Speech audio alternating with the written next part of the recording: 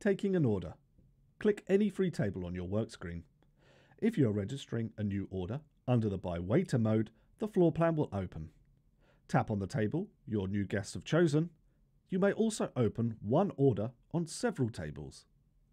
Count your guests and put the number in the window. If you have more than 8 guests, click the 3 dots, enter the number and press OK. You can add any number of guests to the order.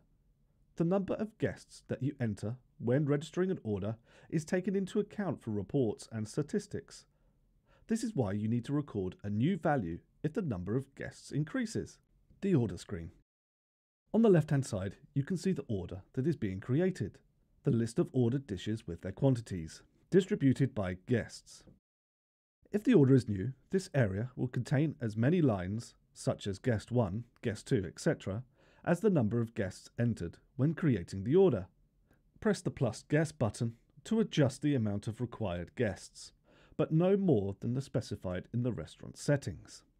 If you wish this number to be increased, please contact a member of iiko support. These lines allow to split an order among guests and are designed both for the convenience of the waiter and the guests, as the guest bill will be printed out in the same form as the order was processed. Order screen functions. Above the order, a number of shortcut keys can be found. These could be used to change the type of order, move the order to another table, adjust the number of guests, or to change the waiter.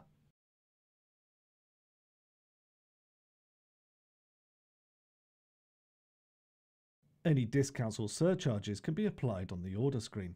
Down in the left-hand corner, click the button, and then you can see your discounts or surcharges. If you wish to add any additional discounts or surcharges, please contact a member of the iiko support team. Back on the order taking screen, the full menu buttons with dish and dish group names are located in the middle. On the right, you can find a quick menu buttons spread out on 3 tabs, indicating names of most frequently used dishes and groups. The quick menu can be set up by days of week. Please contact your iiko support representative if you wish to make changes to your quick menu. There are multiple ways to manipulate and manage the order. We can simply select the name of the item to highlight it individually, or we can select the small space to the left of the item to select multiple items. If we wish to remove these items, we could use the X down in the bottom right-hand corner. If, for instance, we wish to select every item in the basket, we could use the notepad with the small tick. This will select all items and will allow us to manage or manipulate the order as required. In the interests of speed and ease, iiko has some shortcut buttons at the bottom of the order. Here we have a plus, a minus, and a 1, 2, 3. What we can use these for is to quickly add additional items. We can highlight the item and then use the plus button to add additional ones. And of course, we can use the minus to remove any. If, for instance, we're going to add a large number of items, we can use the 1, 2, 3 button and then enter the required amount. To finalize the order, we're going to go to the payment screen. Down on the bottom, we're going to click Cash Register. On here, we have multiple ways to accept a payment: cash payment, bank card payment, order payment without revenue, and finally, non-cash payment. To pay an order in cash, do the following in the payment window.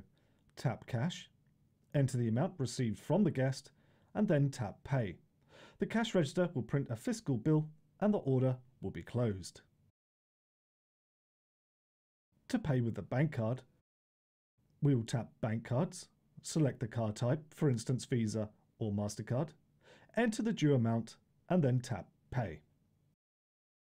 If you wish to set up without revenue and non-cash payment types, please contact your iiko support representative. For more information or to see more training videos, please visit us at iiko.co.uk.